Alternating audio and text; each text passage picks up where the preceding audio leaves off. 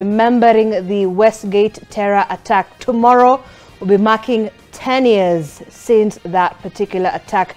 Now, we will be also having some stories we've lined up for you. They'll be setting base for a conversation. I'll be introducing my panelists a little bit later on, Senator Hilary Sigay and Senator... We also do have Senator Godfrey Osotsi, that is from Vihiga. So we'll be having those two gentlemen to just try and make sense of the state of the nation this morning. But you can talk to me. The X hashtag we're using this morning is MLiveNTV as always. You can also get in touch with me at Zainab Ismail at NTV Kenya, and we'll continue with that conversation, all right? So President William Ruto has sent condolences to families of military officers who perished after a Kenya Air Force helicopter crashed in Lamu County.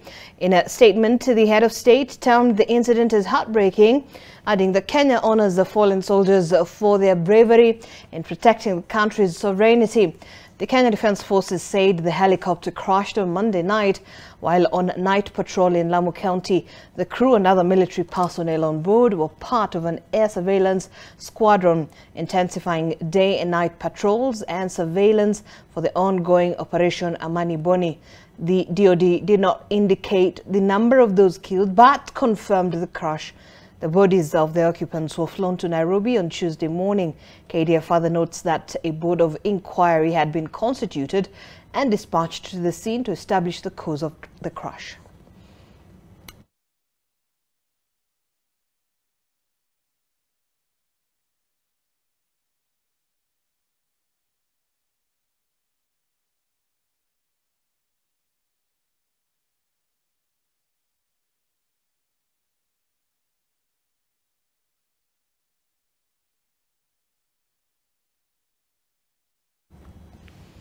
Away from that, there is conflicting information on why Director General of the Communications Authority of Kenya, Ezra Chiloba, was suspended by the board chair Mary Mungai and Christopher Wambua appointed as acting Director General.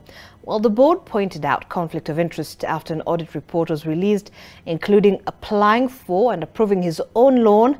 Insider information indicates that some members of the board are allegedly out to clip Chiloba's wings in a bid to front their own interests, including outsourcing mortgages from banks. NTV's Melita Oletenges reports. Details continue to unravel on why embattled Director General of the Communications Authority, Ezra Chiloba, has been shown the door by the board chair. According to an audit report, Chiloba applied for and self-approved a mortgage loan to facilitate the purchase of property between himself and one Jacob Wakhungu without subjecting transaction details to interrogation by a higher authority. Chiloba is alleged to have purchased a house and a 7-acre piece of land which is beyond the 1-acre limit, violating the Civil Servants Housing Scheme requirement. The report reads in part, the authority remitted the amount 25 million shillings to an account held at Equity Bank in the name of Kitale Hillmost Limited as per the seller's instructions. Further inquiry to establish the identity of the seller revealed the sole shareholder and director of Kitale Hillmost Limited as Ezra Chiloba, who is also the buyer.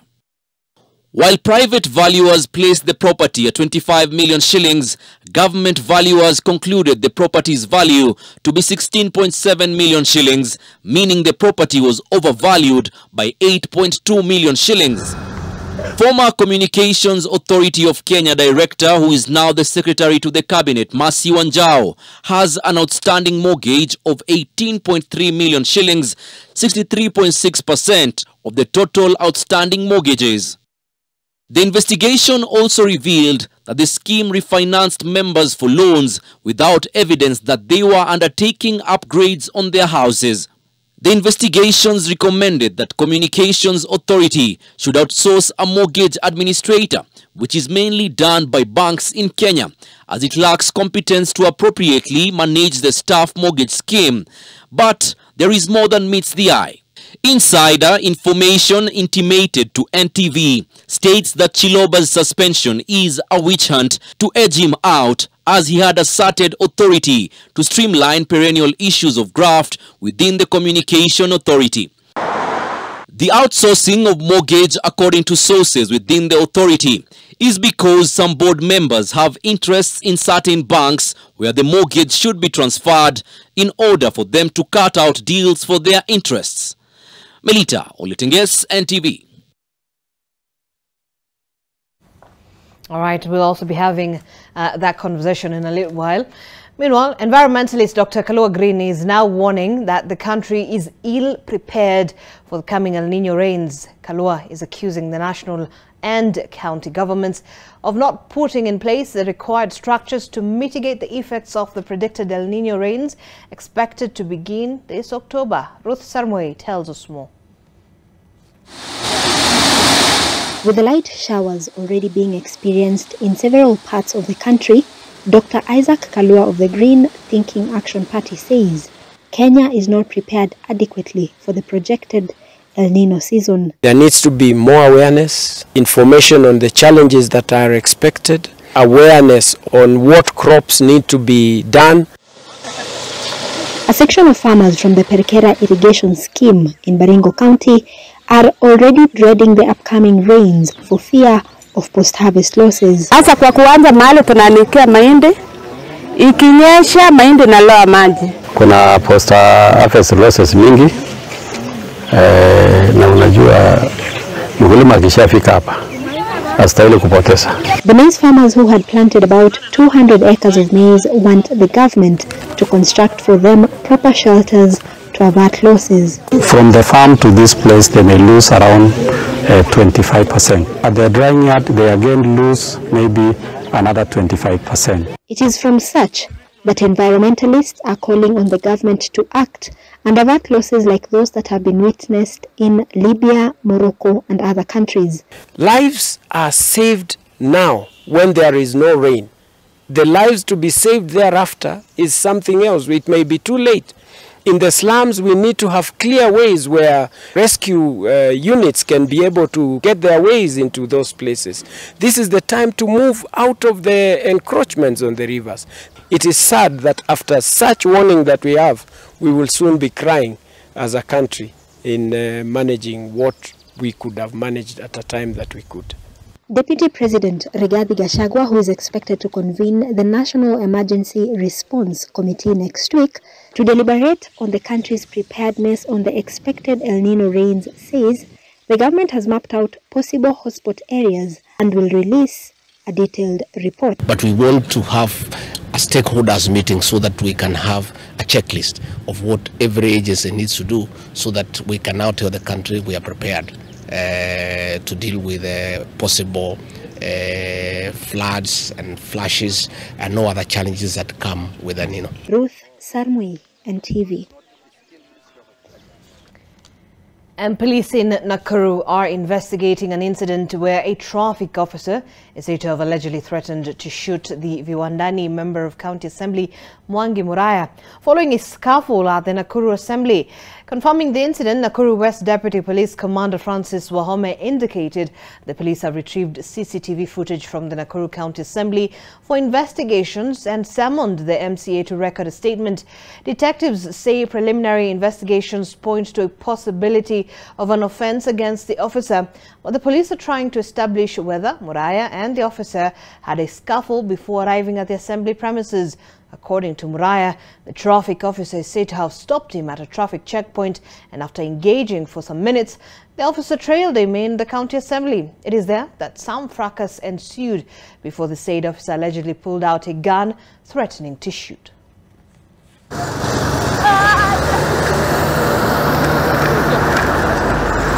Sasa nikamuuliza shida yako ni gani na mimi?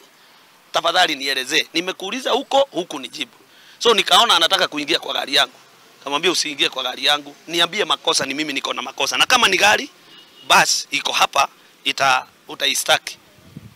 Sasa alianza askari wetu walikuja akaanza kupiga duru. Watu wote sasa wakajaa. Anajaribu kutulizwa.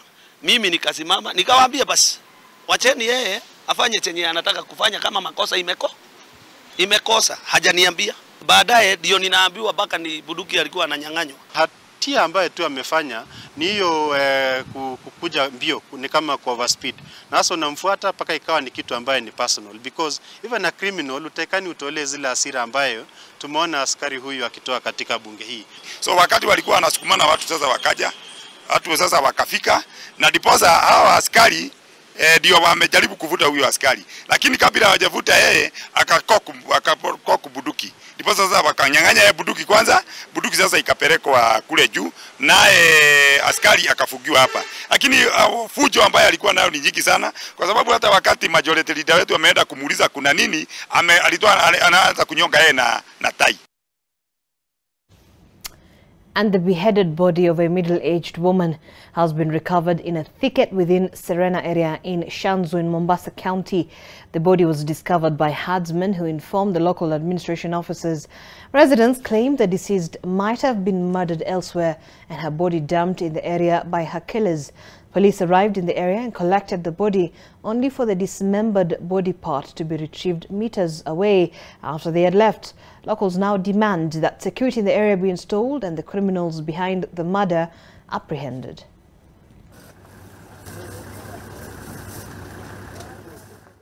Jinsi mlivyomuona huyo mwili tumeupata hivyo hivyo. Yaani tulimpata tu mwili mtu tupu na hana kichwa. So amekatwa kichwa, ndivyo tulivyompata hapo. Lakini cha kunisangaza ni kwamba hii msitu ni kila wakati, haipiti mwaka. Baada ya miezi 3 unakuta mtu ameokotwa huku, msichana ameuliwa huku, watu wameokotwa kule, mifupa. Tumefukua mwili hapa mingi. Sio moja, hii sio ya mwisho na hii sio ya kwanza, imekuwa ikifanyika. And the county government of Nairobi has defended the school feeding program, insisting that the first phase of the Dishi na County meals has been a success and that 80,000 children across 45 schools in Nairobi have benefited. Speaking at Olympic Primary School in Kibra during the distribution of the meals, County Executive Committee member of Nairobi County, Susan Silantoi, says there is no gap in the feeding program, noting that the schools currently not part of the feeding program will be covered in the second and the third phase. Silantoi further reveals that the Dishi na County meals program is set to feed 250,000 children across the 235 schools, both in ECDE and primary schools. The Minister of Education has applauded the initiative, saying that the rate of absenteeism in school has reduced now that children are being fed. So nobody will be denied food because they don't have that 5 shillings. We are working directly with our head teachers to just identify specific needy cases of children who are completely unable to pay, and the county will still put that cost and support them. The feeding program is helping us in access, retention and completion. Absenteeism has gone down drastically, and not just in this school, Olympics Primary, but in many other schools that we have visited. Children are now in school and learning. When I compare it with the program that was in place before this initiative was established, parents were paying 25 shillings per day for a meal, and the number we were feeding was less than 1,000. The moment this initiative came into picked up, we are now feeding 4,700. And while the government will, as from Monday, the 25th of September, kick off the Rapid Results Initiative for collection of passports in order to clear the backlog of over 87,000 passports lying at various immigration offices in the country. Interior Cabinet Secretary Professor Kithure Kindiki says the program, whose objective is to ensure that all the documents are collected within 30 days, will involve setting up of customer care tents for the collection purposes. The Immigration Department will also be publishing the details of the passports that are due for collection from various offices countrywide every Wednesday for 5 weeks in various mainstream and social media platforms.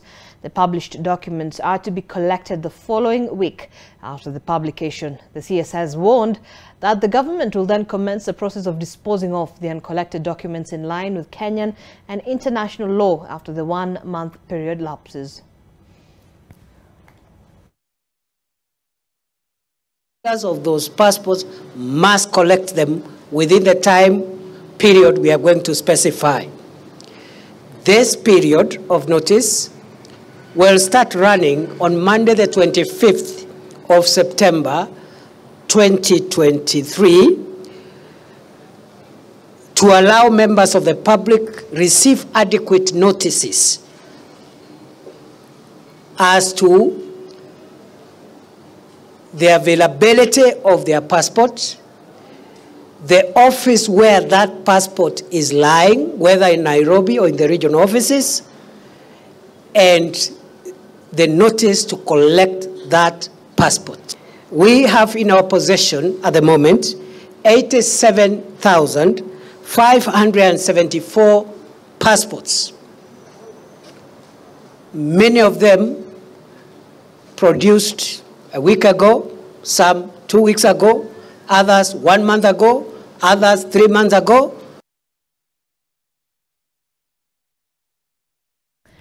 And President William Ruto will lead the United Nations Security Support Mission in addressing global conflict resolution. Yes, President Joe Biden has lauded Kenya's willingness to be the lead nation on the front, as NTV's Bridget Sngana reports from New York.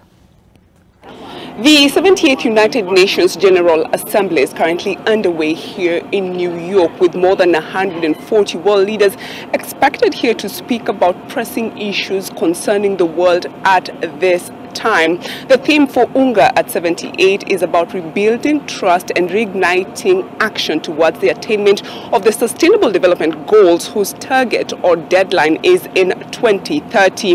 The host president, Joe Biden, has already officially opened the assembly, calling on world leaders to maintain peace and avoid conflict. I thank President Ruto of Kenya. I thank him for his willingness to serve as the lead nation of a UN-backed security support mission. Inequality has been highlighted as the key impediment in terms of the world coping with future pandemics.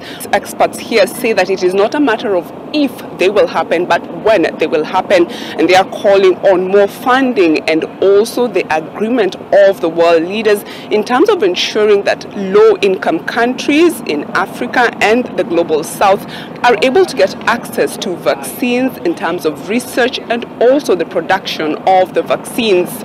Nation Media Group will be stationed here in New York for the better part of this week to give you the highlights of what concerns you as a viewer back home in the proceedings here at the United Nations General Assembly. Bridget Sngana, NTV in New York. All right, thanks Bridget Sngana for that, and we'll certainly be keeping an eye on the developments from that part of the world. Meanwhile, time to take a look at what's also making headlines in our dailies this morning. And we're going to begin with the Daily Nation. Of course, this is what is captured on the very front page of the DN. 4 days of hell. That is 10 years on after the Westgate attack. And of course, Joseph Olelenku then was serving as the Interior Cabinet Secretary. Well, he was a career hotelier by then. Had been a surprise to pick for Interior Security CS for the newly elected President Uhuru Kenyatta. He was up to the task, he says, and promised to deliver on his mandate. But the tragic events of the 21st of September 2013 that left 67 people dead would change everything. And when it all started at around midday on that fateful Saturday, the minister had no idea of what was about to happen. It suddenly unraveled, and for 4 days, there was a situation that Kenya had not foreseen. This is a splash that is on page 7 of the DN. Just to give you a glimpse, let's take a look at that. 6th page, there you have it. It is an interview that was done. It's been 10 years since that particular attack by the Al-Qaeda affiliated group Al-Shabaab terrorists who now stormed the Westgate Mall. They did unleash violence against the shoppers there. And for 4 days in that particular siege, 67 people died. And Joseph Olelenku, the Cabinet Secretary for Interior then, was at the center of the operation to bring to order that situation. Had a lot in terms of going back and reflecting on exactly what transpired in that particular scene and in that time. All right, and so you can get that full interview there, and we also do have it on our website ntvkenya.co.ke. He talks about a number of issues, including why the president had information prior to him and he was leading that particular particular docket at that point. All right, so we will also be just touching base on that in a little while. Meanwhile, let's see what else we have here on the front page of the DN. Just a little bit on the front. Azimio split, that's the question. Karua Kioni front a new political outfit. Well, now Kenya Party leader Martha Karua and Jubilee Party Secretary General Jeremiah Kioni yesterday fronting a new political movement, lending some credence to possible differences within the opposition, dubbed Kamwene Leadership Forum.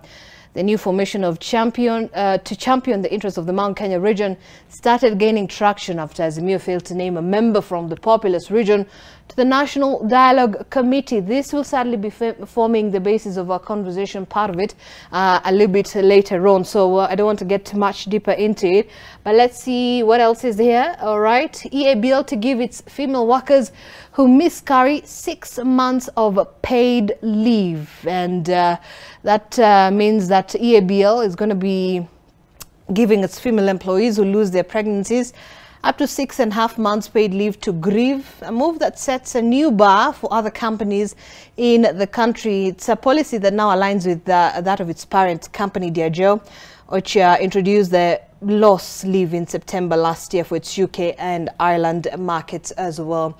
So that is a development from that part. Meanwhile, away from that, as we get the paper to stabilize here a little bit. All right, let's see what else we get. My Land is Kenya hit maker. That is Whittaker. Breath is last. And of course, it's the death that shocked many Kenyans and the world at large on Monday of the famous British folk singer Roger Whittaker, which has certainly brought a lot of mourning. The superstar was born in Nairobi, by the way, of English parents, was very fond of the country of his birth. Roger Whittaker died at the age of 87, made many hit songs, but his signature tune later in life was his tribute titled My Land in Kenya. It had a sweet lyrical rendition of his attachment to Kenya that has been popularly and very popular globally. And of course, yesterday social media was abuzz with tributes by fans of the legendary musician, eulogizing him for his musical prowess. He was a remarkable linguist and singer as well. And actually joining me in studio this morning is Senator Hilary Sigei from Bomet. Thank you so much, Senator, for joining us. Good to see you. I don't know if you've ever heard of Roger Whittaker's My Land is Kenya, any other song perhaps? Are you privy to some of his songs? Not many, but this one, of course, because it became the hit. Right. We sang it also. I remember at some point we sort of transitioned it to be part of our closer to the national anthem song in every other such event. Correct. Especially because it's sung by a foreigner. Yeah, so it seemed a bit different, but it actually did resonate with many Kenyans at that point. I think the older generation would remember it at that point because it was quite more of like a national anthem, you know, back then. All right, so let's see what else. To translate it to Swahili, it didn't work out, but I think it's something we can have it. Indeed. Yes. I think, did we try to do that? In those days, yes. We I tried, remember because we didn't. couldn't understand so much exactly what it meant. Right. But when it's done in Swahili, it didn't come out very well though. Right, right. All right. Let's see what else we have. And of course, Ruto to meet UDA officials at Bomas amid infighting. That's President William Ruto's call for meeting of all elected and appointed leaders of his UDA party amid infighting in his government. UDA Secretary General Cleophas Malala issuing a notice of a meeting at the National Governing Council, that's the top party organ, to be held next Friday at the Bomas of Kenya. Now, this notice lists a presidential address and party grassroots elections as the main agenda of the meeting. However, this meeting also comes at a time when some senior members of the ruling party have called for a cabinet reshuffle due to a number of issues which include the high cost of living, there's the issue of the exacerbated rising fuel prices and the weakening shilling and arrogance by government officials. Senator, we've seen that. We've seen the statements coming out from some of the leaders from Kenya Kwanza as well for calling for the sacking of some cabinet secretaries within the cabinet, and you know, also calling for a reshuffle of the cabinet itself. So as we head towards this particular meeting expected to be on Friday, Is there infighting? Is there disquiet within the UDA party? Well, as a member of NGC, actually what has been summoned for the meeting is the entire leadership that's elected and in office as the National Governing Council under the provisions of the constitution of the party. As a member of that organ, then I would say as far as the leadership of the party is concerned, that's fine. There is no wrangles, there are no infights. It's smoothly running. What we're trying to do is to stabilize the operations and also make sure that now the party does its, I would call a sort of oversight role. Remember, we went into office in the context of an agenda, a manifesto that was carried out in the plan. It is the party that carries that plan, and therefore it's high time that we come out with that bit. Two, as regards members who, you know, we are entitled in every platform that we get as leaders elected, as politicians from our backyard, to have a conversation, not necessarily that resonates well with our mind as at that time, but it's an opinion that every other leader would have. Otherwise, it is not the party position that sometimes we also take certain comments to mean it's come from the party. It could have come from a member of the party, but not necessarily. Are these some of the issues perhaps that is expected to be addressed in this particular meeting? Definitely. Remember, we do not have an official government spokesperson, for example. Correct. Such that Gay, as a senator, would get a platform in his county Bomet, the Palungu constituency, addressing his constituents. His opinion on a number of issues might not necessarily be the official opposition, official position of the party. And I'm very sure those will be some of the issues that we will be discussing in the context of what is it that we had in the plan, what is it that we have done, what is the next thing that we are planning to do, and how do we also bring forth, you know, issues to do with some of the performance of government ministries within the executive officials like CSS. It's a very sensitive issue because Kenyans expect them to deliver. We expect them to give us results. And sometimes I am confined to my county. The comments I would make would, in most cases, be confined to my county because I want certain things to be done. A CS is running Kenya as a whole. A ministry is, it's for the whole country. So much that sometimes, well, we also definitely have to say that, especially when we are speaking to the people who gave us the mandate to be in office. Right. So I know it will be one of those very key issues to discuss with. To have a discussion. And I want us to hold on to this particular matter because we'll come back to it once we have Senator Osotsi also joining us, including the issue, by the way, Kimilili MP Didmas Barasa saying that Malala, who is the Secretary General, is antagonizing party members within that particular coalition, that is the UDA. All right.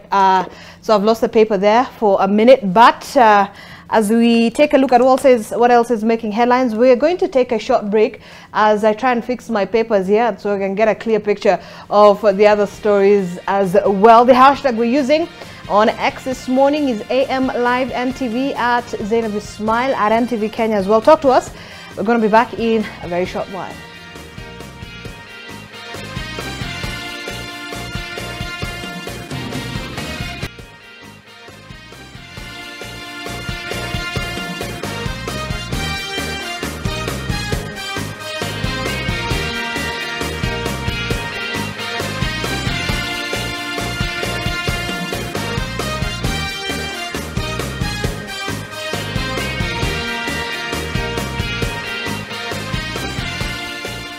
All right, welcome back to the program. You're watching M Live NTV this morning as we take a look at the state of the nation, and really a pulse check on some of the issues that have been making headlines in the past couple of days.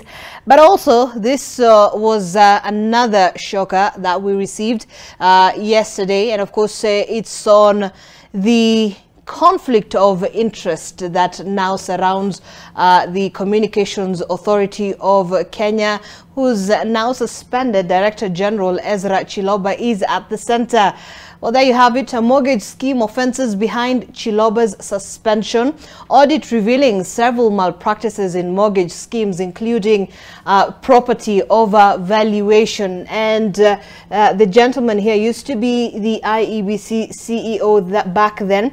He left the IEBC, that's the Electoral Commission, with an integrity mark that still hanged over his head, even as he was appointed as the Director General of the Communications Authority of Kenya. But there's a whole issue, a scandal that involves staff mortgages. It is said that he inflated by almost 2/3, and he was both the buyer and seller in a transaction in which the CA paid 25 million.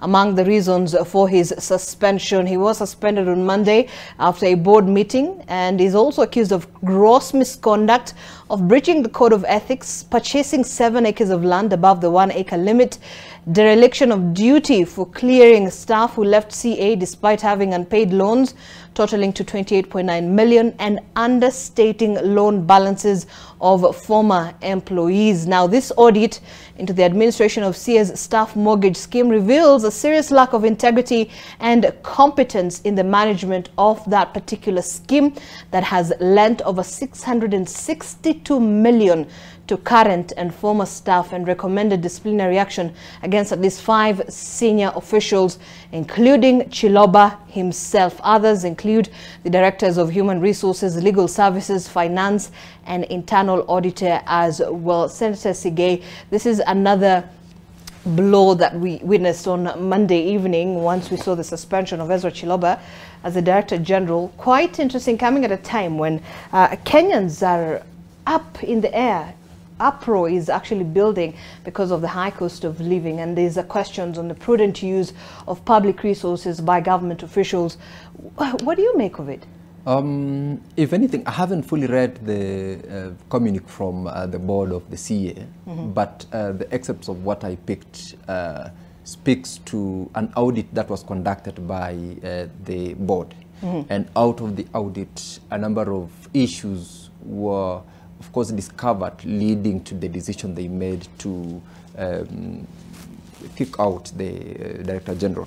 Right. And it is true, and this is a conversation that we have had. Remember, the President is actually in the front line to say, as long as we are not ready to take and bite the bullet and take responsibility for our actions or inactions, for our commissions or omissions in offices that we are holding as of responsibility, we will not fight the element of corruption. And if it is then something that the audit has revealed, I know the board indeed had that mandate to say, as a matter of prudency in utilization of public resources, and in the context of the desired support to the president and his policy and his way of doing things, that would be the way to go. And when we look at, of course, the first item which I picked in terms of the report, issues to do with non-disclosure of outstanding facilities or mortgage facilities, or the abuse of office element, which I think is one of the things, though I do not have the details.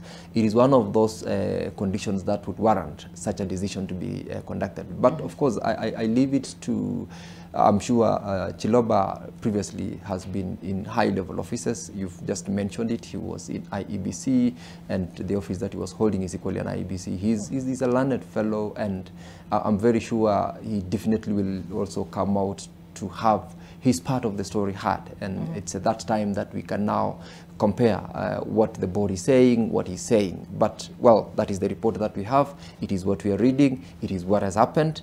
And the president, remember, cracked the whip. The first item that I remember he did was to say, look, if it's about KEMSA, remember the story of KEMSA, that he decided to take the drastic decision.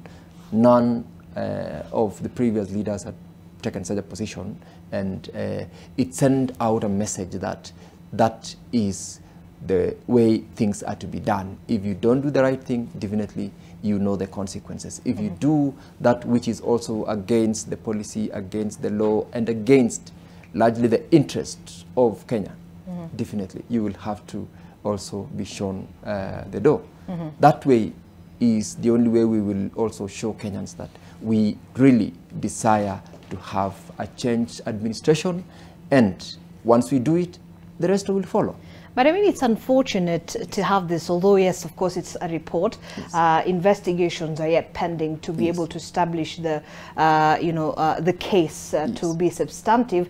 However, it begs the question as to how much power office holders of these particular offices have, really. When you're talking about that particular report noting that Chiloba himself applying and approving a mortgage to facilitate the purchase of property between himself and another gentleman, Jackson Wakungu, noting that the DG purchased a house and 7 acres of land, which is more than the maximum 1 acre, in contravention of the requirements of the Civil Servants Housing Scheme. That, it really begs the question, how much power do you wield once you hold such kind of office? It is true, and when such reports come out, it helps us and also those in office to appreciate that whatever you do behind the light, at some point, depending on the board that is in office, depending on the goodwill that comes with the leadership of any given time of an institution, it will come out. And it's not the best that we say you abuse the power. That is why I believe there is the offense of abuse of office. Let us preach the gospel, because if you're doing it at the point of leadership, definitely any other junior person who would have as little power as they can at least at any given time get, they will abuse it. So it's a higher pedestal, it's a higher calling. When you have the power, make good use of it, because it is transient. You have it now, you don't have it tomorrow. And it's true that it's not business as usual in government sector, because of the rallying code that the principal has taken in terms of his leadership style, in terms of the desire to change also those who are wielding power, to make good use of that power when they are in office and for the benefit of the people whom they are leading at any given time in such high offices. All right. And also joining us this morning, Godfrey Osotsi, Senator Vihiga. Good to see you. Good morning. A little bit late, but it's fine. Not too late.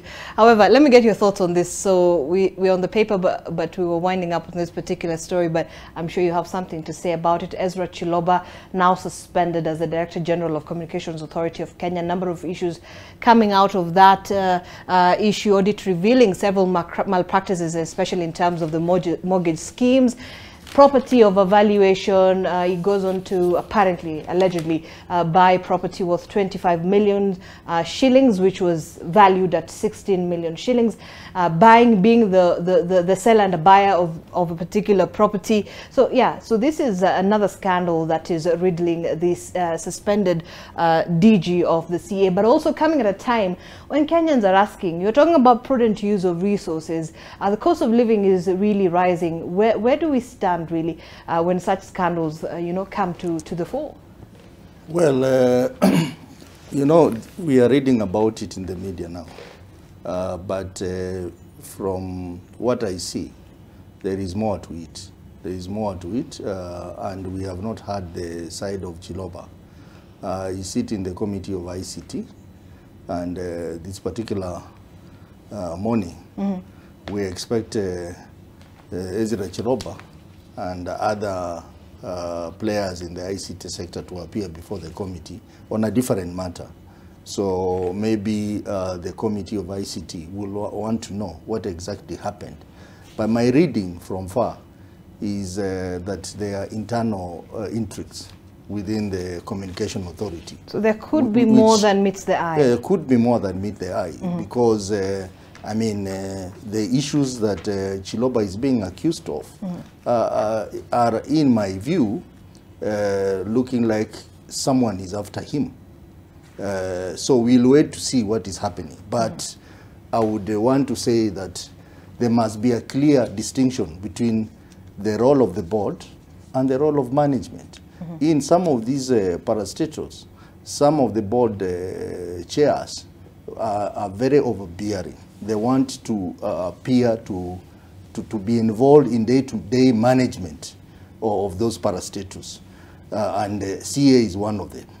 I say that because I sit in the ICT committee, and there are a number of instances where that has come to light. So I wouldn't be quick to judge Ezra Chiloba and the allegations that have been put on him in the media since the matter came to light. But it is a matter that we need to dig deep and understand what's happening at Communication Authority. I know there are some individuals within that board who are keen to make a quick kill. And maybe Chiloba could be a stumbling block to their schemes. So let's not be quick to judge Ezra Chiloba.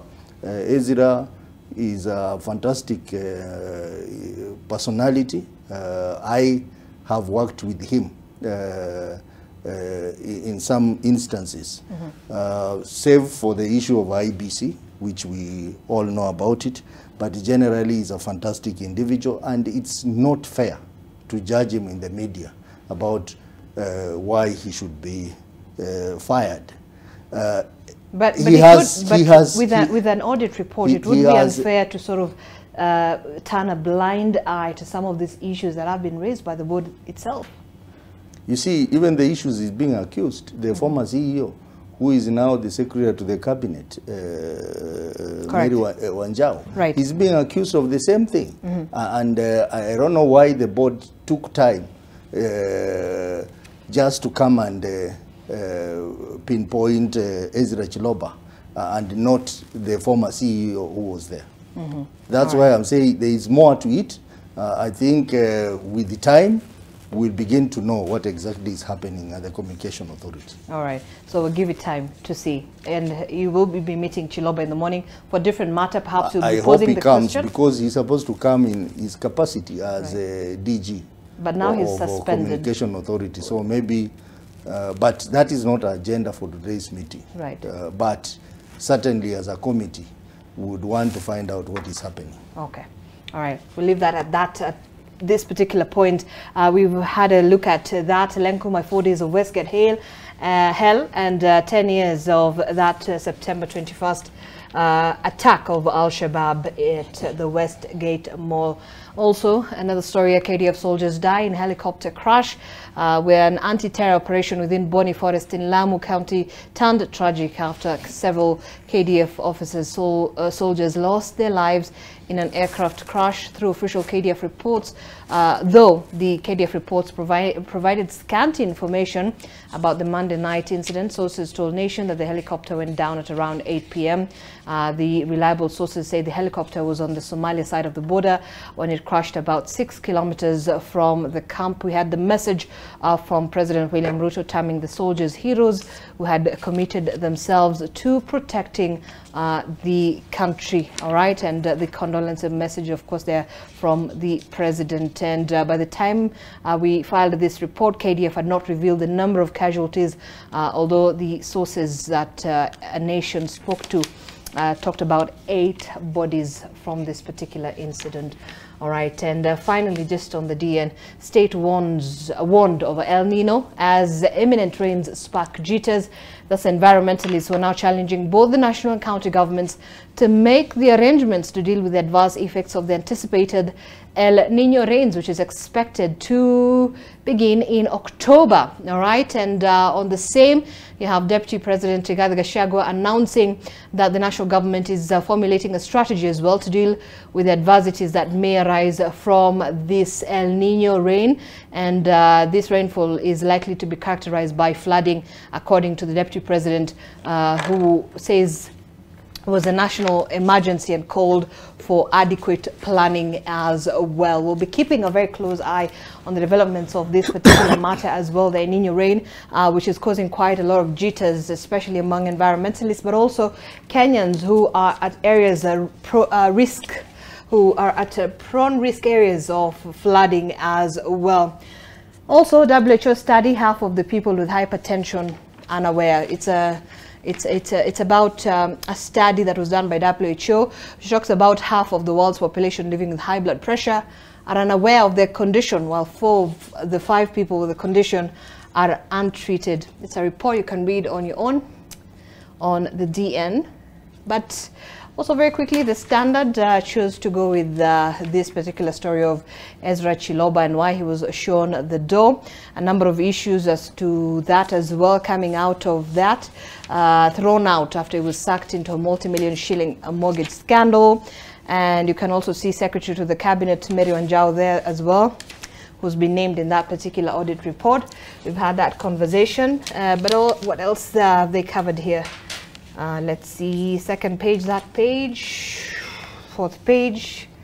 Let's see, Judicial Commission, members on fact-finding mission in counties as well. On the Business Daily this morning, Kenya targets Chinese imports in new tax evasion crackdown.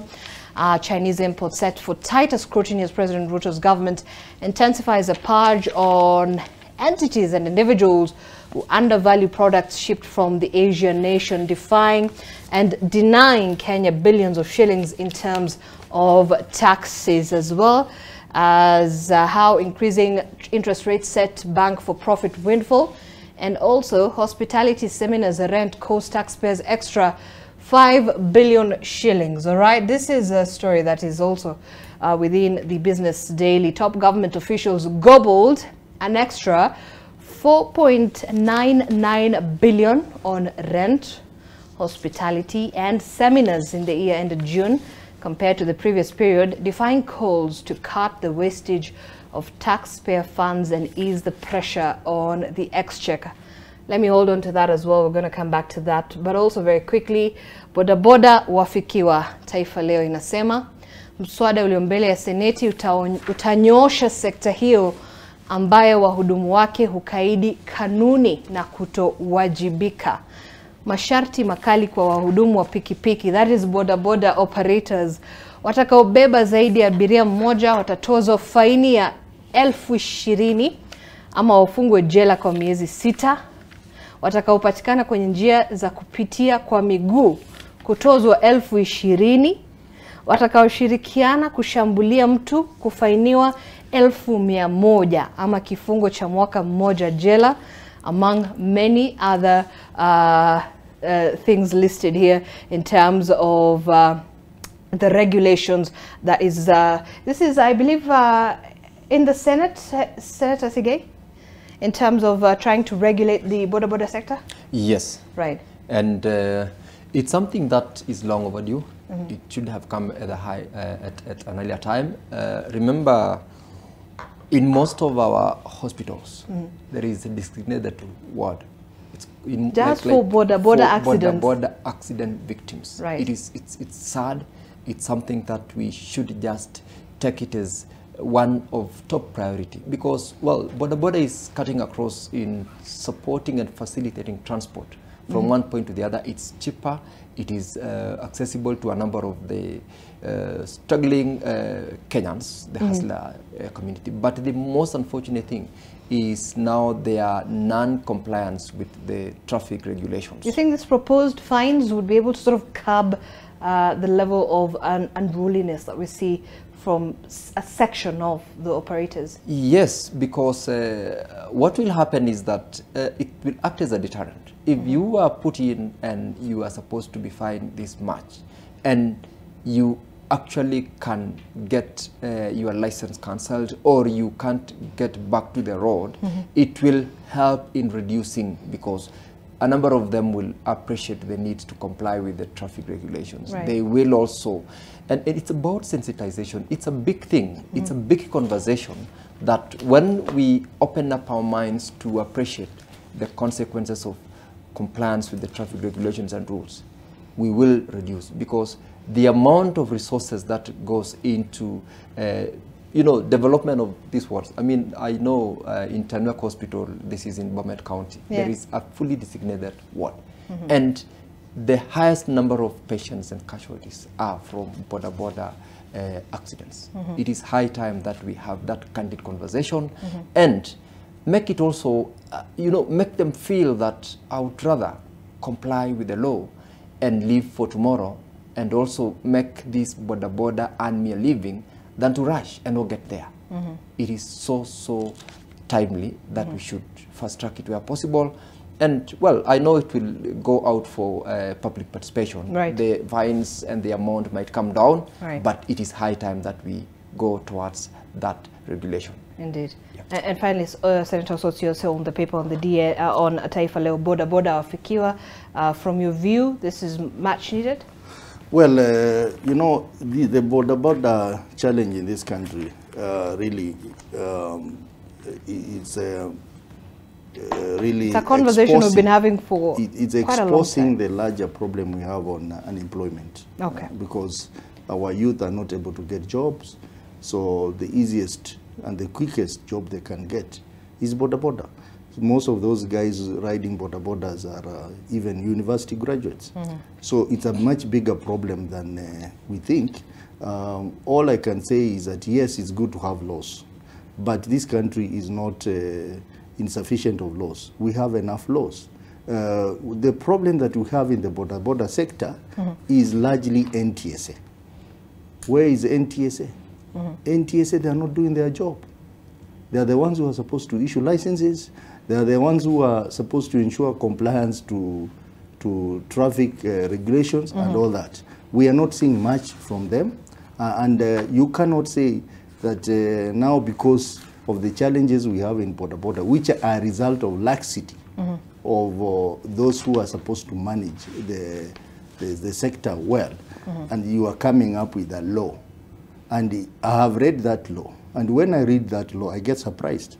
The law is sponsored by Honorable Boni Khalwale, who is the majority whip.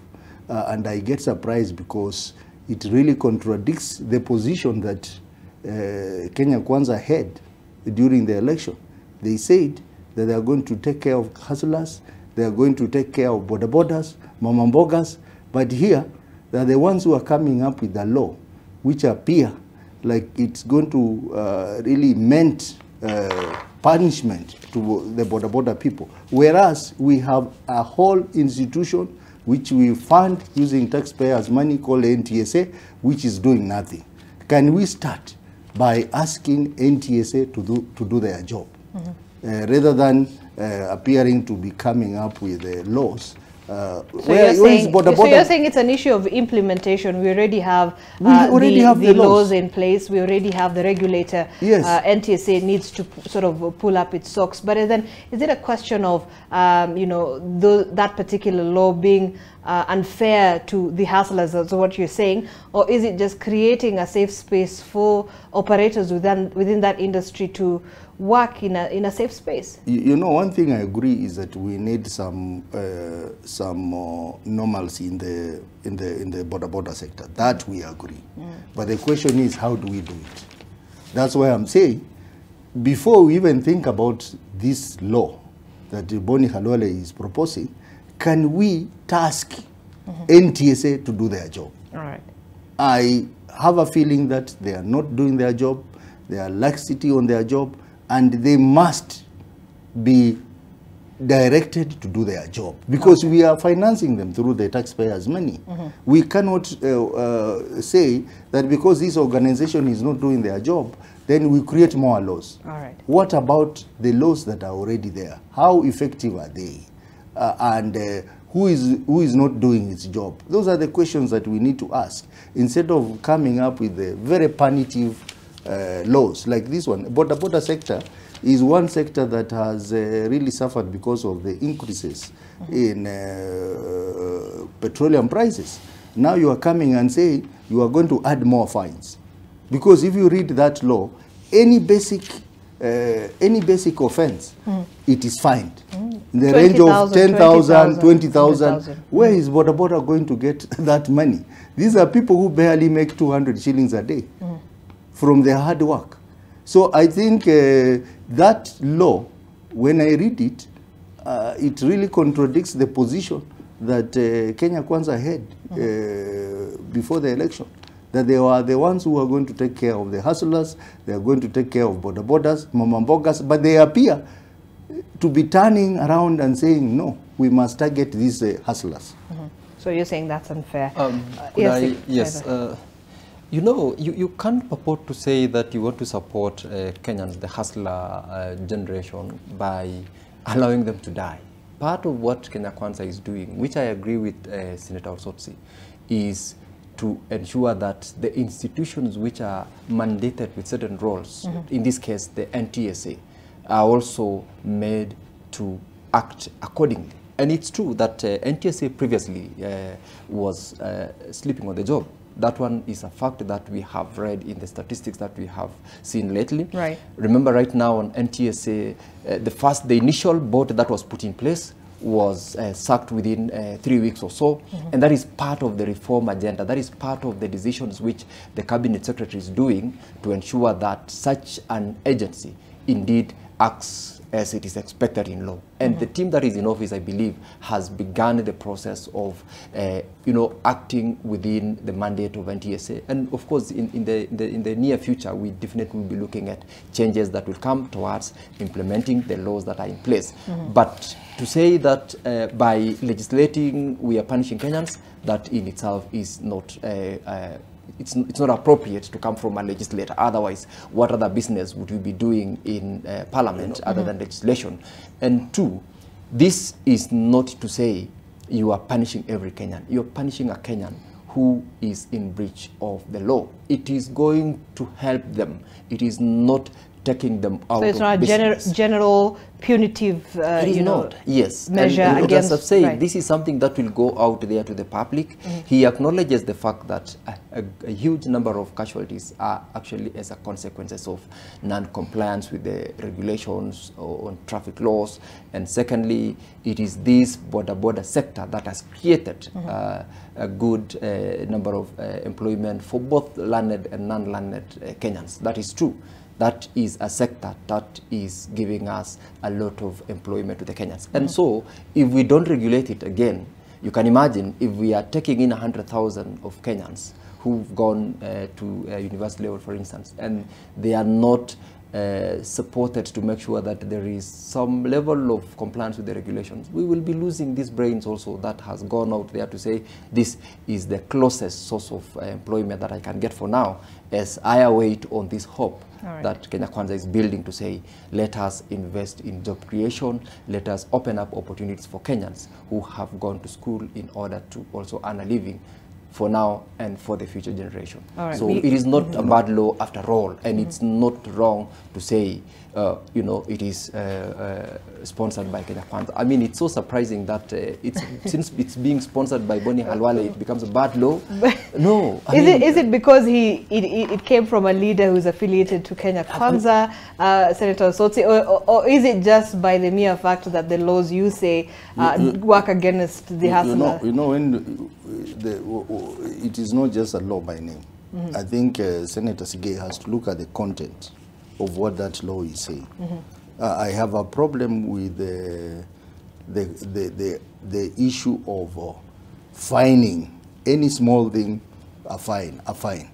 Whereas, I started by saying that we are not insufficient of the laws. Remember, we have Michuki rules. How much has been done to implement those rules? We started implementing them. Remember, at some point, Boda were putting on helmets, they were putting on gloves, they were putting on a jacket, but because the institution that is supposed to enforce that law, they went to sleep, and now we are back. So we are now saying, okay, let's leave the Michuki rules, let's now create something else. That is where I have a problem. And that's something else we are creating.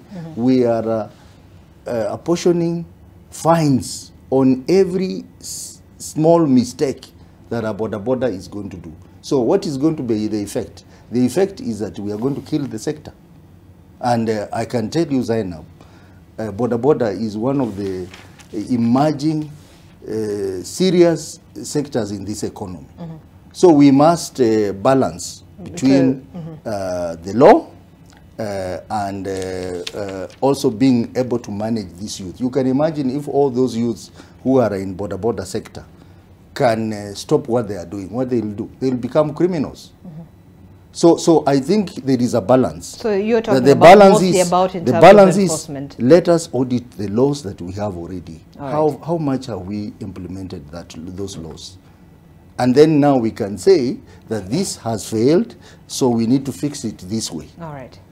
Instead of coming up with many laws that eventually are going to mess up the entire sector. All right. I want us to move away from that now. There's a story here that was filed by our senior political affairs reporter, Ibrahim Karanja, yesterday.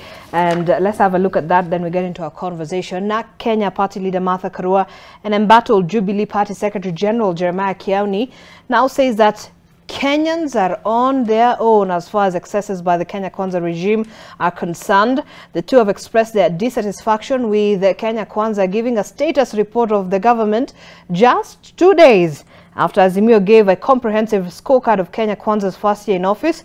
Through the what is now known as a Kamwene Leadership Forum, the two are now giving credence to claims that there could be cracks within Azimio, especially over the opposition's decision to stay put in the talks, despite the issue of the cost of living still going up. Let's have a look at that report, then we'll come back. Kioni and Karua, through the Kamwene Leadership Forum, say the new formation is not in Kenya Kwanza, but not necessarily in Azimio. We are talking about the KK regime. They have shown Kenyans that Kenyans are on their own. And we are reminding Kenyans, we are not helpless. So there is a feeling that we are going nowhere, I can tell you. And it is upon KK to prove us wrong. According to Kioni, Kenya Kwanza has spited the National Dialogue Committee, seeing as the cost of fuel and by extension the cost of living has gone up, despite it being a key agenda item pushed by Azimio. If I was the leader of Azimio, I want to tell you, I will not be walking to those talks. Kindly be woke. Be woke. So that if the KK regime is not serious in these talks, then we should know of our next move. Sources within the Azimio coalition now tell NTV that during last week's crisis meeting, there were attempts to have Azimio pull out or at least suspend the talks due to the Kenya Kwanza's continued contempt. While the push to withdraw was largely bought by Karua and Kioni, coalition leader Raila Odinga and Wiper Party leader Kalonzo Musyoka hashed the proposals, thus choosing to proceed with the talks, a move that may have disappointed the two. They cushioned the increase of fuel last month, the month of August. To me, just to ensure that we were calm when we had foreigners visiting us during the climate change. These are con people. And I am calling upon our dialogue team at Bomas, please don't be conned and don't play part of that conning. We will remain in that Bomas place. We are in Azimio, we are not moving from Azimio. But I can tell you, and our Kenya pia wajue, hawezi kaa pale umedanganya watu for too long. Though it is the first time for Karua and Kioni through the Kamwene Leadership Forum to publicly take a position different from that of Azimio, it is seen that the outfit is what Mount Kenya leaders outside government may use to chart their own path. Ibrahim Karanja, NTV. All right, and there you have it, that report by Ibrahim Karanja. Now comes the Kamwene Leadership Forum. The two leaders who are heading that particular sect of the Azimio coalition, the Kamwene Leadership Forum, that's you have the NAK Kenya Party leader Martha Karua and the embattled Jubilee Secretary General Jeremiah Kioni. They're saying they're neither in KK at this point when it comes to speaking on Kamwene Leadership Forum agenda, nor are they in Azimio. So they are fronting the interest of the Mount Kenya region. Let me begin with you, Senator Osotsi. So this is quite interesting. Sentiments coming from those top leaders from the Azimio coalition, you know, saying if, you know, I was in a position, if I was Baba at this point, I would not be holding talks within the National Dialogue Committee. I should be out, that we're being taken for a ride by the Kenya Kwanza government. Well, I think this story is speculative because I attended that meeting that it's being called a crisis meeting. And I want to clarify here, that meeting was not a crisis meeting. as has been put. It is a meeting that, first of all, received reports from our various technical committees on the progress of the talks and the preparations that the technical teams are making towards the talks. The second agenda was to receive the scorecard of the Kenya Kwanza regime from our technical people, and that presentation was made. So it is very, very unfair and irresponsible to allege that it was a crisis meeting. There was nothing of a crisis to be discussed. It was purely to discuss our agenda in the talks, how to engage, what issues to bring up, and also to receive a report of the scorecard, which was released by our leader, Raila Amolo Odinga. But you have another scorecard that was released yesterday, a status report. But on the other hand, of the Kenya I want to say, we in the meeting agreed that the leaders should go to various constituencies, various regions, and talk about the scorecard to the people. So Honorable Kioni, Honorable Karua, they are quite in order to go and engage Mount Kenya on the scorecard.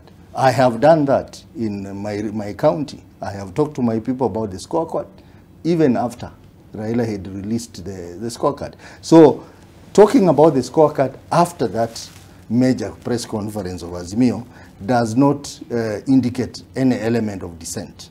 The other factor is that...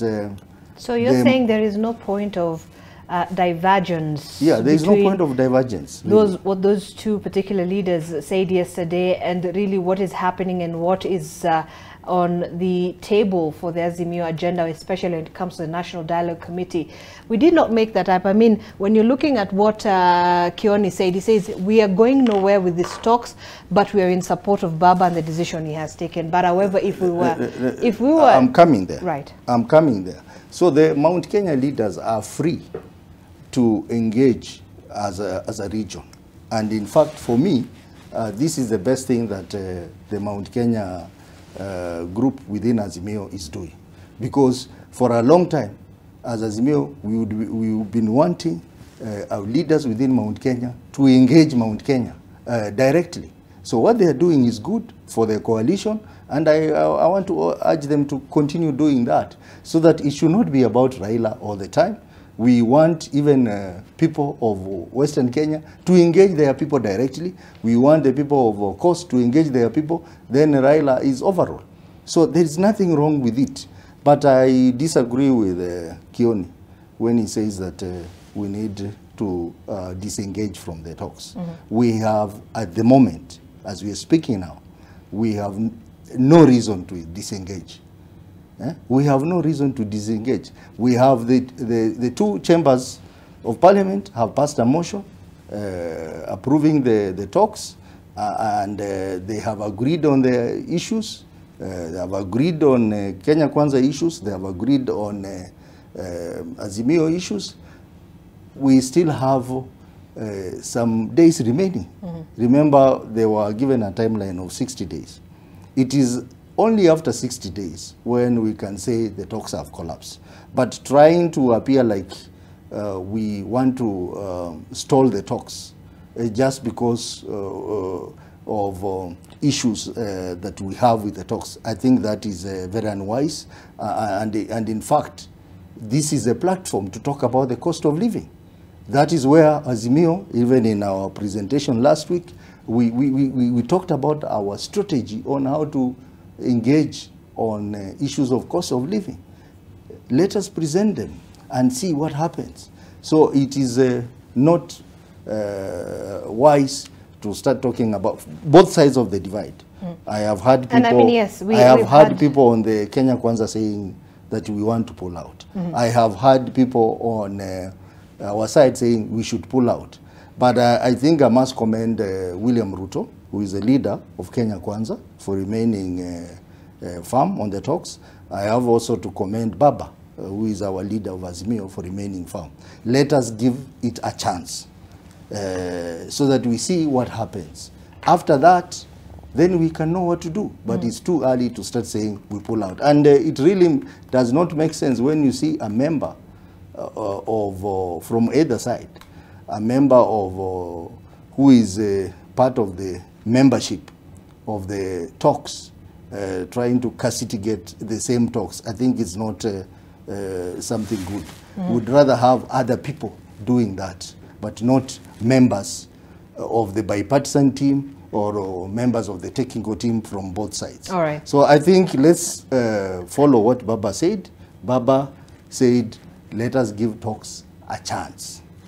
Ruto has clearly said he is willing to engage. Okay. It's only a few people from either side who are making noise, but our leaders are very focused on the talks, and Kenyans are also looking forward to see what is this talks going to achieve. Okay. But even as we go on with the talks, we agreed in our Azimio meeting that does not stop us from engaging on issues affecting Kenyans. And we'll come back. I know you're talking about the issue of the cost of living. We will engage on the cost of living. Right. We will engage on taxation. It doesn't stop us from engaging. And that's why Raila has talked about it. Okay. He has come out strongly on the issue of taxation. He has come out strongly on the issue of cost of living. It doesn't stop the rest of us from engaging on those issues. And we'll come back because it is part of the agenda that is under the talks at the National Dialogue Committee.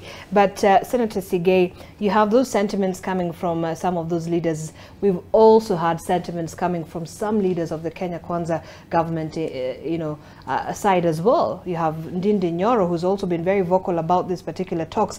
Are we taking Kenyans for a ride?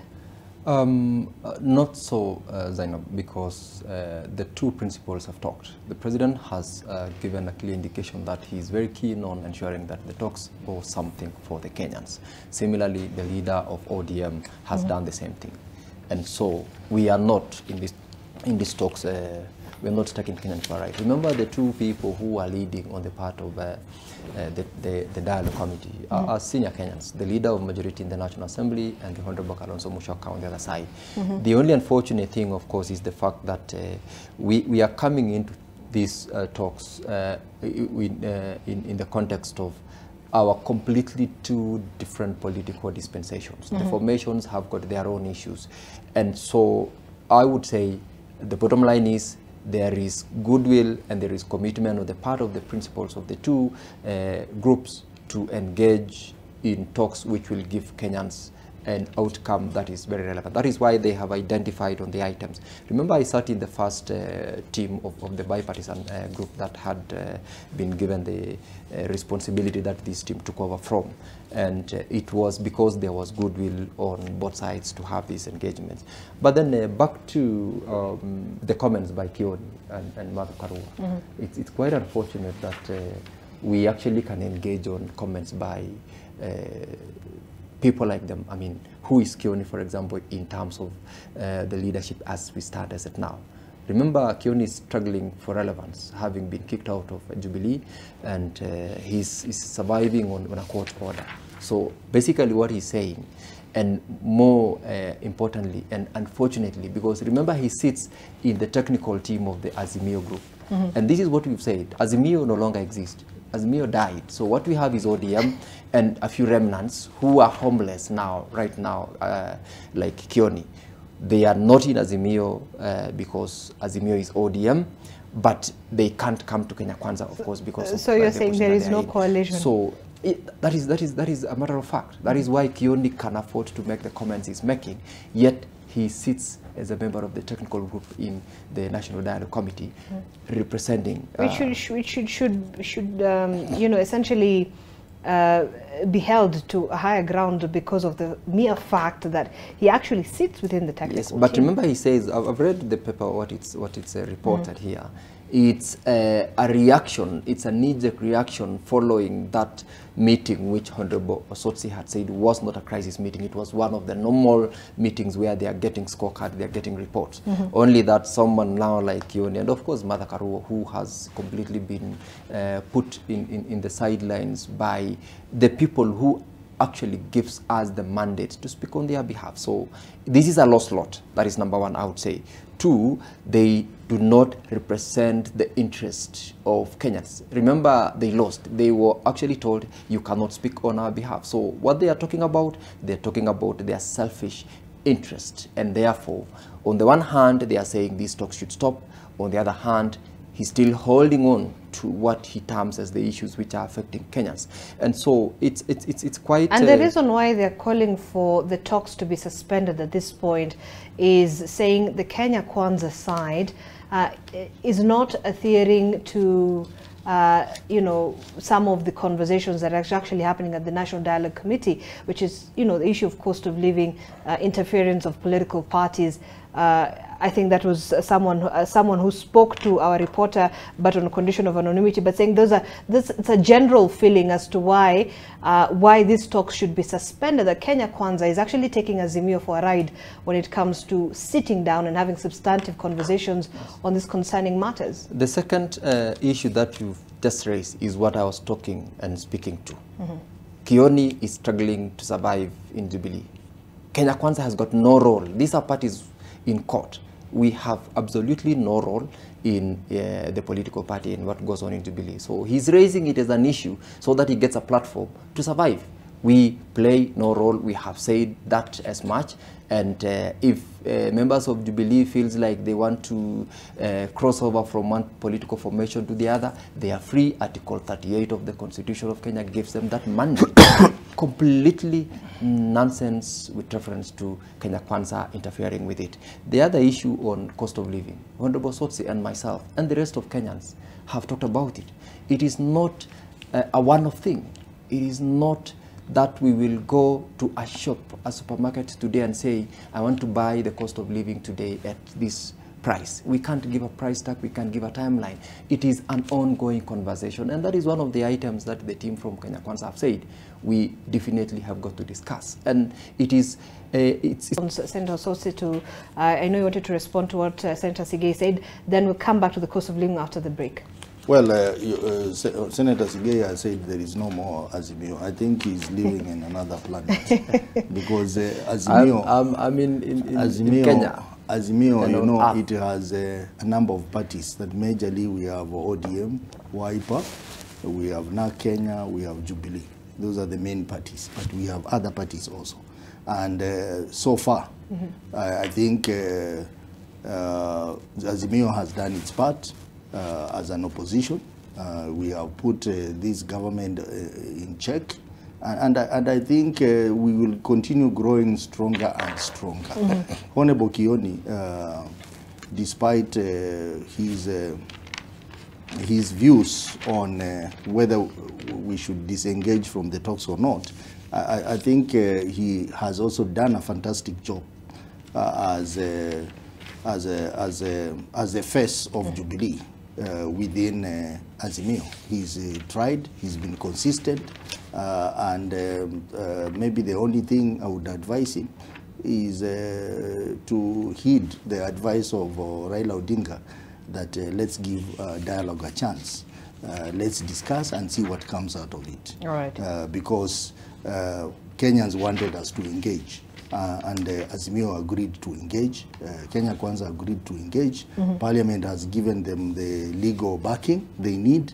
And I think it's wise to allow the talks to go on as part of a strategy of addressing the concerns raised by Kenyans. We cannot say that we pull out because what other options do we have? If we pull out, it means we go to the streets, and you know what it means. All right. So we want to give it a chance, and as Raila has said, that if the talks fail, we have other options that we are going to explore as a coalition. So I think Azimio is getting stronger and stronger.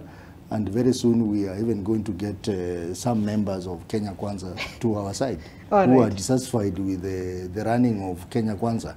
Remember, they have even called they are crisis meeting. Right. It's not a crisis meeting. It's a normal. It's a normal meeting, but there were still some concerns that were raised there. Can we take a break?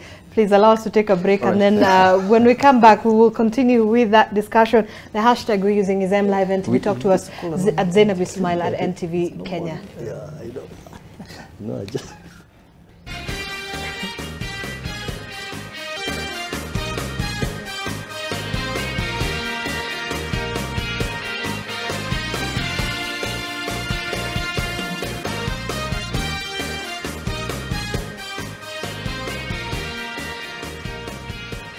All right, welcome back to the program. You are watching AM Live this morning as we canvass around some of the national matters making headlines in the country. And of course, one of the highlights of the conversations that we'll be having lately, of course, it's on the issue of the cost of living. And with that, public debt repayment has crossed 1 trillion shilling mark.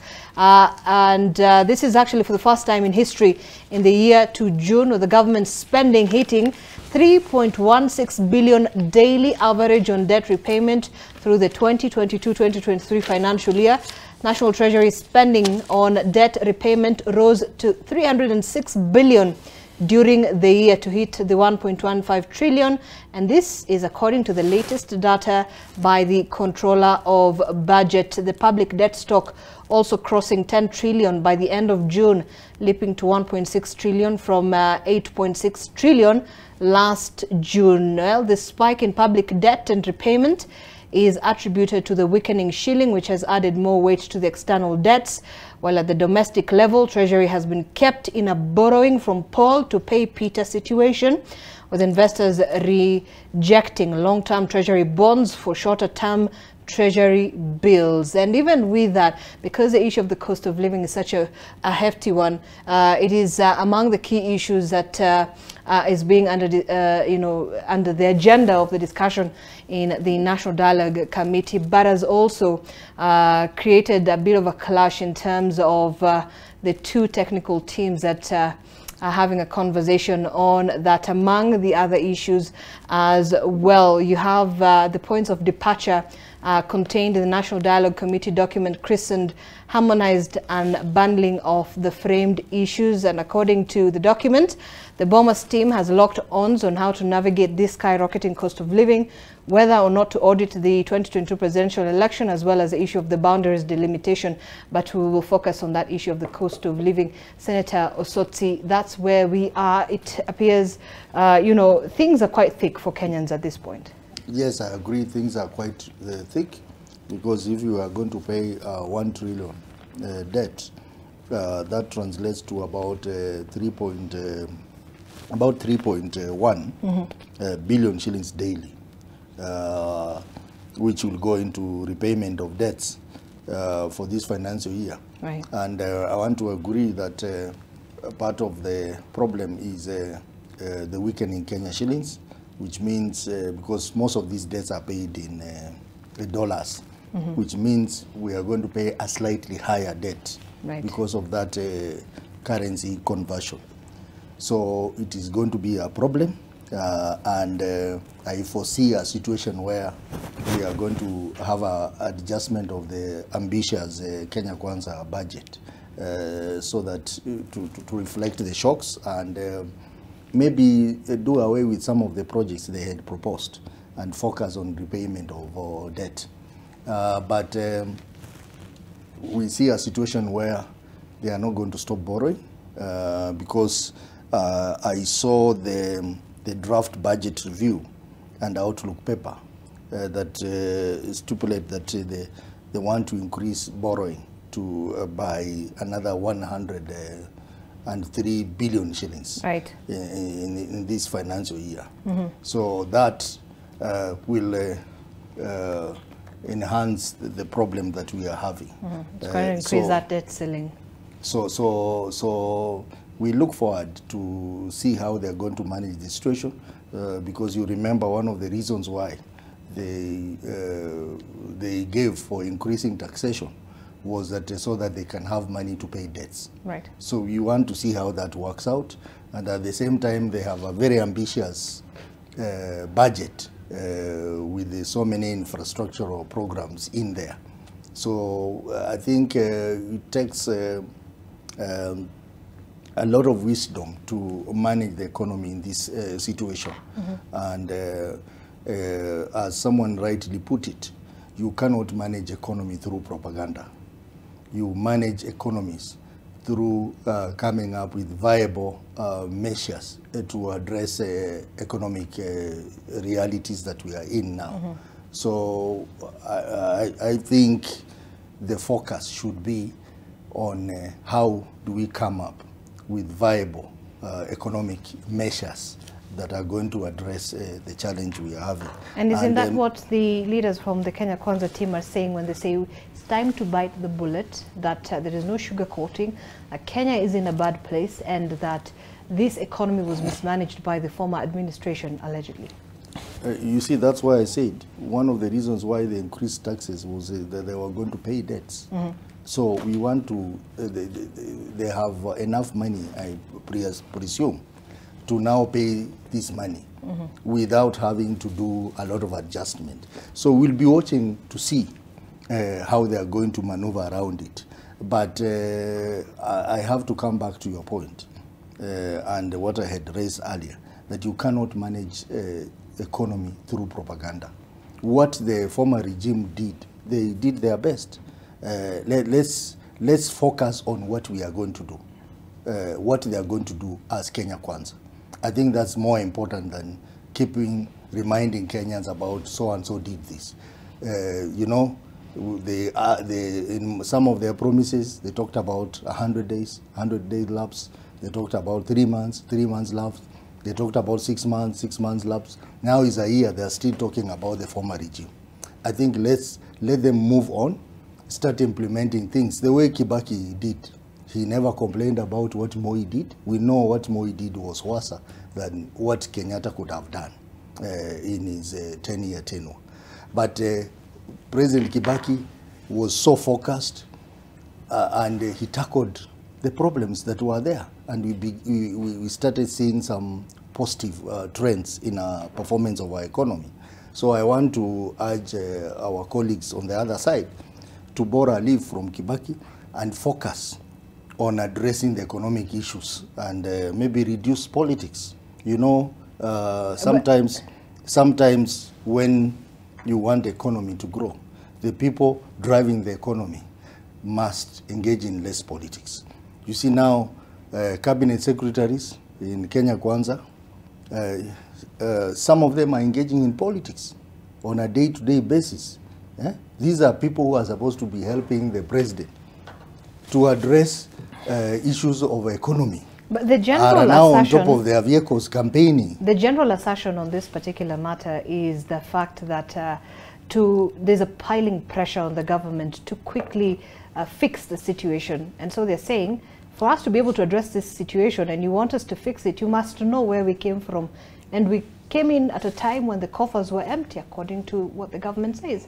Well, that is not necessarily true, and it has been confirmed it's not true.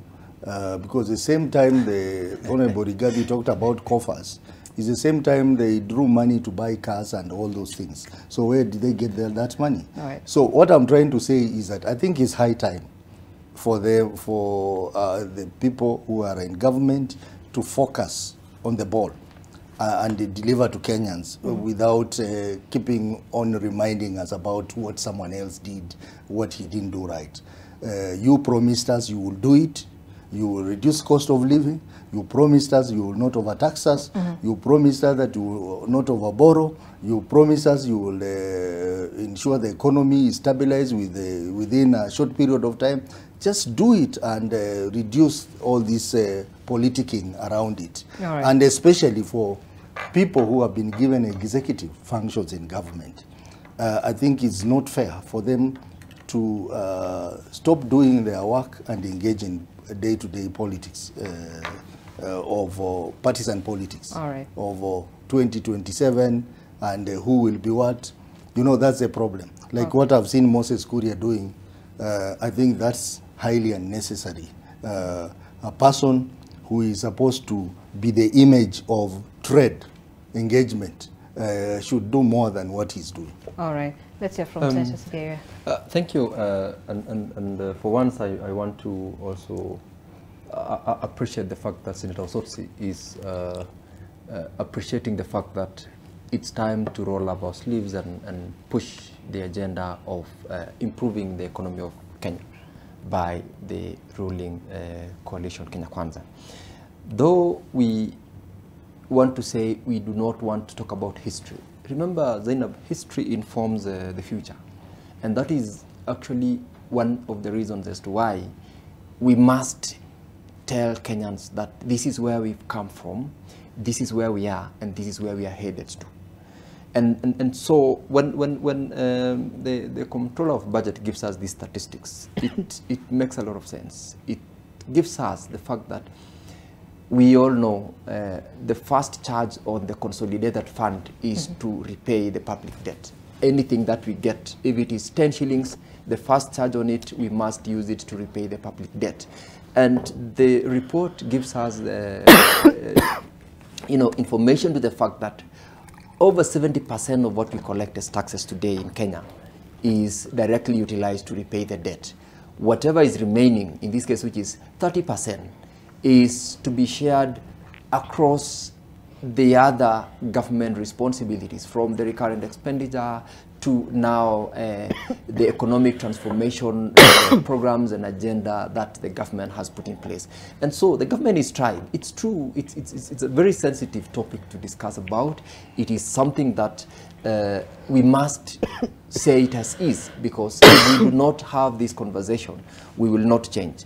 When we told that we are using 3.16 billion daily on average to repay debt, it tells you the situation and the economic status that we are in. It is not easy. It is not one of those things that you would say we just open it up and deal with it. And so the effort that the government has done as of now is to, as much as possible, despite the weakening shilling against the dollar, the effect of climate change, and of course now that history, we can't shy away from it, honestly speaking, because we must clear, like this debt which we are prepaying of 3.16 billion daily is not money that was borrowed in the current financial year by the current government. We are clearing a debt that was borrowed by the previous government. And the options which are put in place, my colleague agrees that this is the only option that we would have. And when we all have come forward to accept the fact that we must work towards achieving an improved economy for the people of Kenya, it makes the work of the government easier. And it is true that, we want to be devoid of politics when we engage on these very serious issues. But it is the Azimio team that initially, for the first 3 months coming into government, when the Kenya Kwanza is setting up its institutions and the team of the people to lead, the second 3 months became a back and forth exchange of non-acceptance of the government in office. And so it takes away the attention from rolling out on the programs and executing them to sometimes also dealing with what happened like the other day in terms of demonstration. There is no way you can put a blind eye to people demonstrating and say, I'm focused. But then the president has led the way and said, we have an agenda for the people of Kenya and we must improve.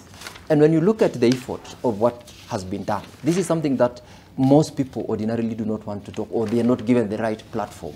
When you look at the sectors that the Kenya Kwanza has done, it speaks to the efforts to improve the economy. Because when we create employment, for example, because that is one of the areas the president has said, we will invest on it. Let us invest on subsidizing production. That way we are creating employment. The other day, which is something that we need to also give it to Kenya Kwanza, we've employed teachers. 600 billion budget on education has gone into employment of over 50,000 teachers, something that has never happened from the history of this country. It has also, in the current policy on financing the education sector, it has enabled those who do not have to have. The percentage of the people who will benefit is sufficient enough to say this is the direction that we are going. The rollout on the CBC program will also help in improving some of these challenges. There is so much in terms of agriculture.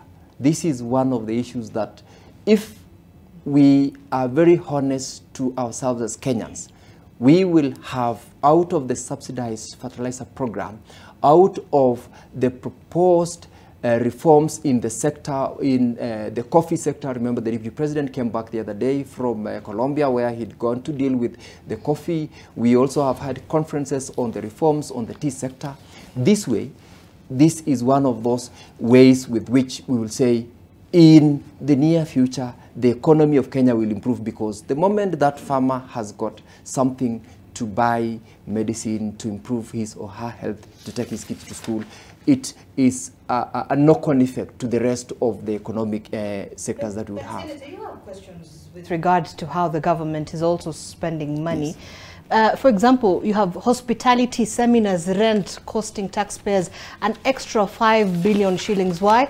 Because top government officials are gobbling up that extra 4.99 billion on rent, hospitality and seminars in the year ended June compared to the previous period. This is defying the calls to cut the wastage of taxpayers' funds and easing the pressure on the exchequer at this point, right? Yes, let me just respond to this. This is actually also, I think that must be the headline of also the Business Daily. It is part of the Business Daily, yes, part right? of the Business Daily. It's from data also from the Controller of Budget. Yes, there was a conversation the other day from our brothers from the opposition that the president is hopping from one country to the other. The president is spending a lot of money to do some of these things. They don't speak as to the direct benefits. The amount we are talking about here, the 4.9, which we being told is an extra expenditure on rent, hospitality, seminars, and among others. There are very positive outcomes that has come out of these sessions. When we look at the image of this country globally, it has changed. And Zainab, we also must speak to this benefit. We can't quantify. We cannot come and say now, out of these trips the president has made, we have lost. Honestly, we have achieved more.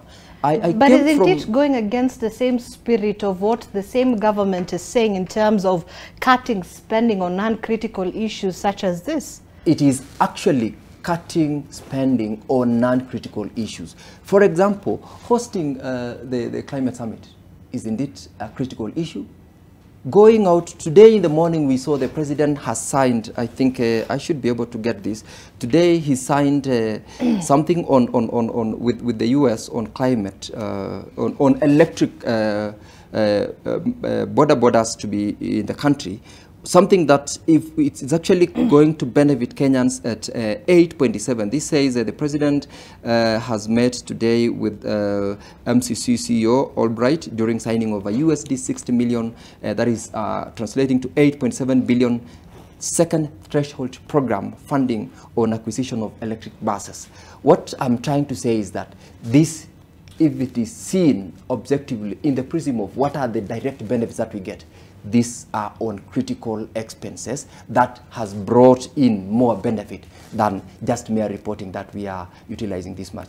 I wanted to give you a bit of statistics. Allow me to do it because it's very critical. Very quickly, because I sat with the ambassador of Kenya in the UK, and these are things that we don't speak about. That was on Monday.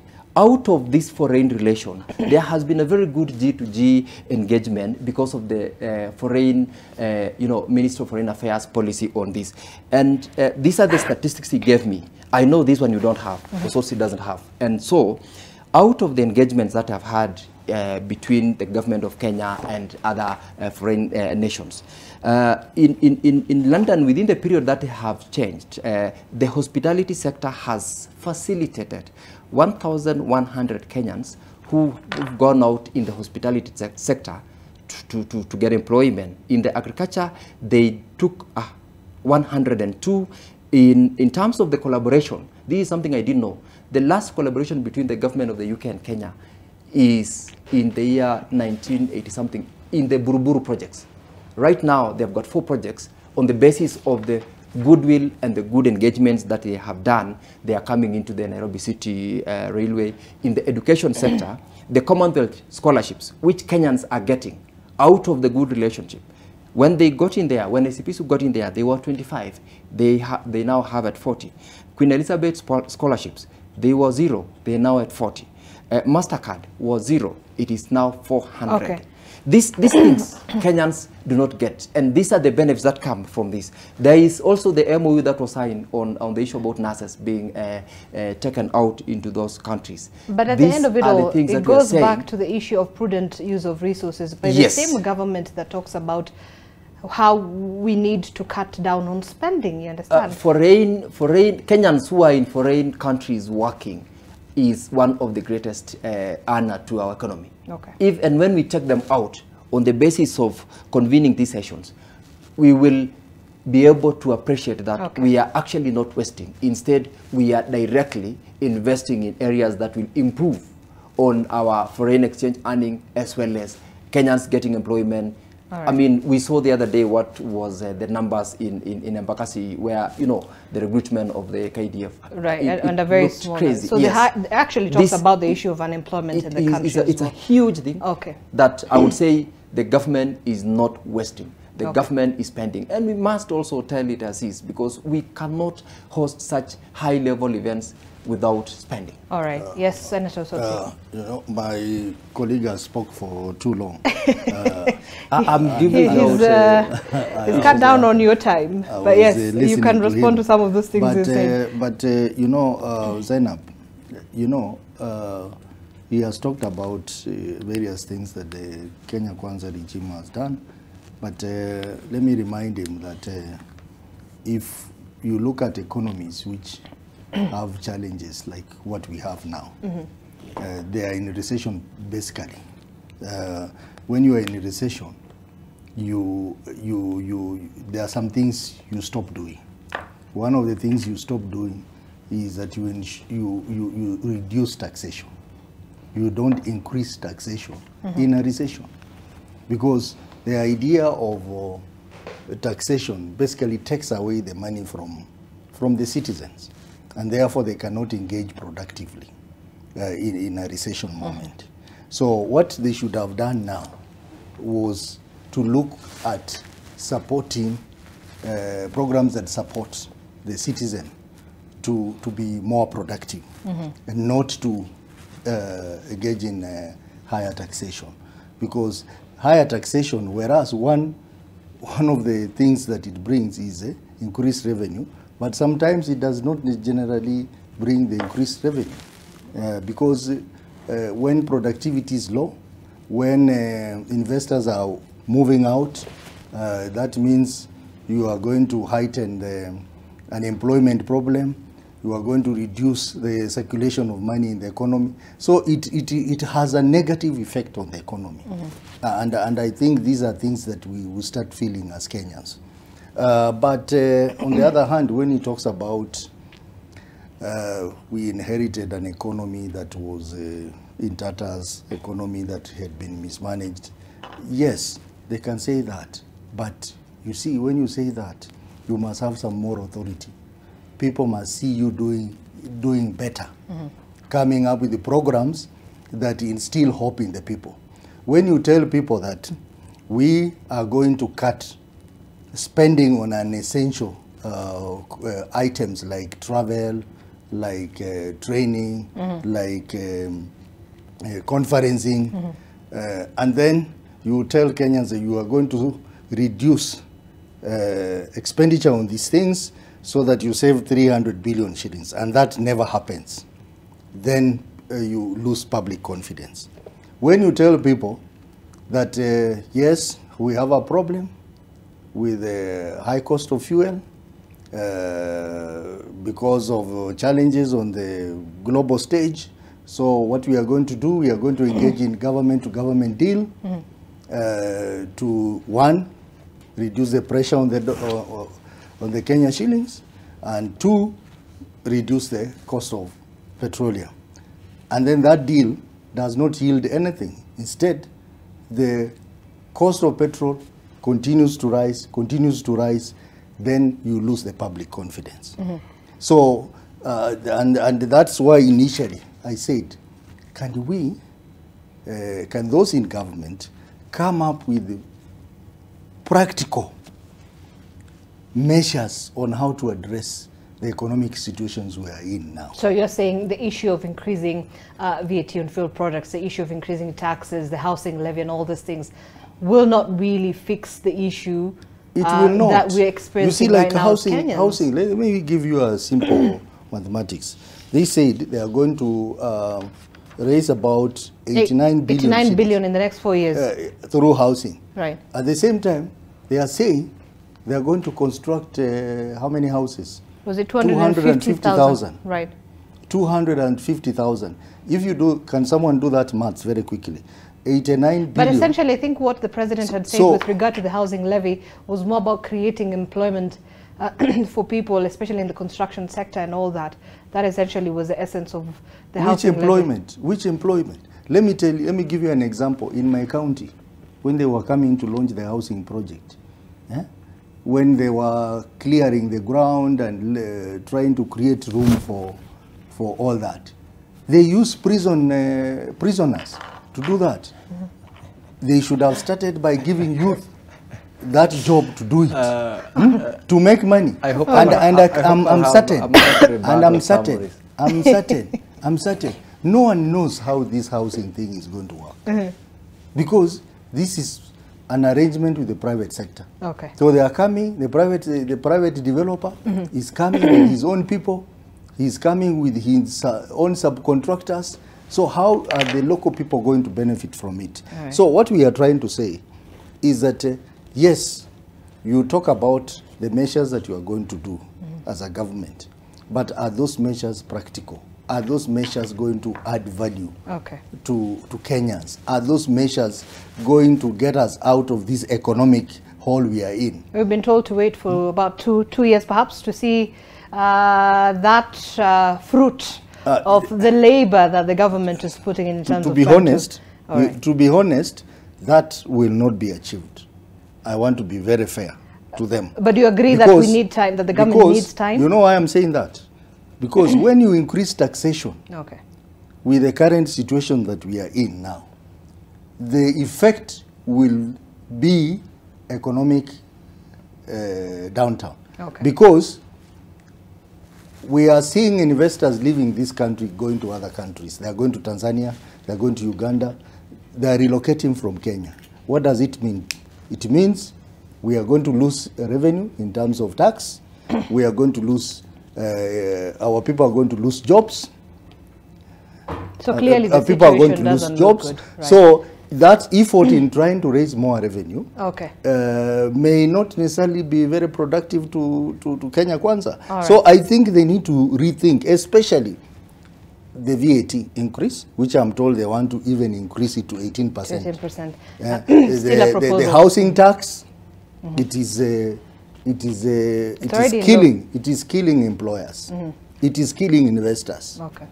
So when you look at what are the benefits to be gotten from this housing and what are the effects on the economy, you realize the effects on the economy are far more negative than the benefits that we are going to get from the houses that they are going to develop in the counties. Okay, thanks, Senator. And I see we've almost run out of time. You wanted to, but even as you add that, by the way, I got a response here from Moses Kuria. The other day he was accused of being a little bit insensitive to Kenyans' plight. But he says, look, dear Kenyans, on Friday the 15th of September, I made some comments indicating that the price of fuel is likely to go up in the coming months owing to global dynamics. I have since been advised by people like Dr. Boni Khalwale and his master that the statement was incorrect, insensitive and arrogant. I am made to now understand that the price will come down. I apologize profusely since the air to air is human. But yes, literally 2 seconds. You know, to err is human. That is what exactly C.S. Moses said. But then again, in his apology, remember, this is a very sensitive topic. Right. The issue on price of fuel is a very sensitive conversation that we must have.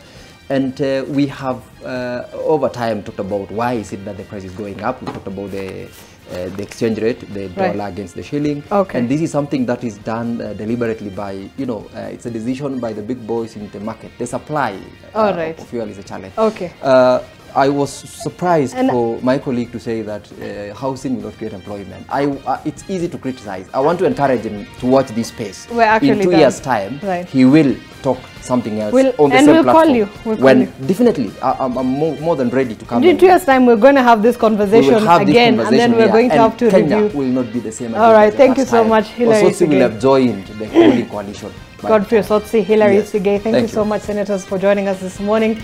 We're actually out of time. My name is Zainab Ismail. Winnie Lubembe is coming up. Stay with us.